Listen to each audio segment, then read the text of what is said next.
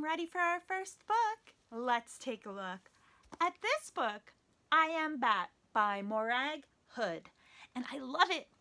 She illustrated it and wrote it, and the illustrations are so cute. Oh my goodness. Do you love bats?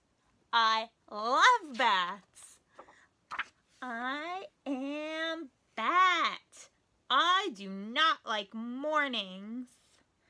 I like cherries. Oh, such a happy bat.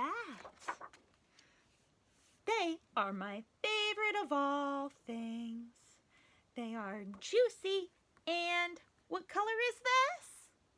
R-E-D, red, and delicious, and they are mine. Do not take my cherries.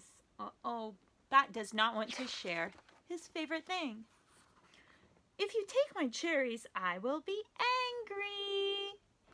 I will be ferocious like a lion, but smaller and with wings.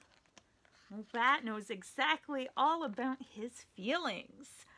I will just leave my cherries here. Do not touch them. How many bunches of cherries did Bat leave us? 1, 2, 3, 4. Or we could count each cherry. 1, 2, 3, 4, 5, 6, 7, 8 cherries. I will know if you take one. There's still 1, 2, 3, 4 groups of cherries on the yellow page, but on the blue page, there's a big paw, and I think it might be taking some cherries. My cherries! Some of them are missing. Where did they go? Bat is not happy. Who stole my cherries?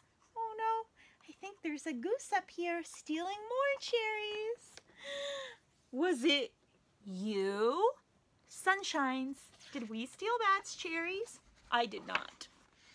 My poor cherries.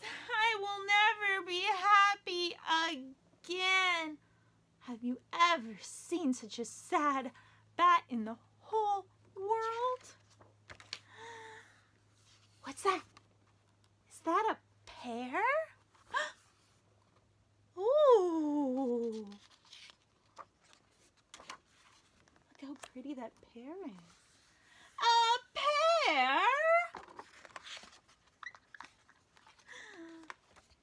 I like pears. I am Bat.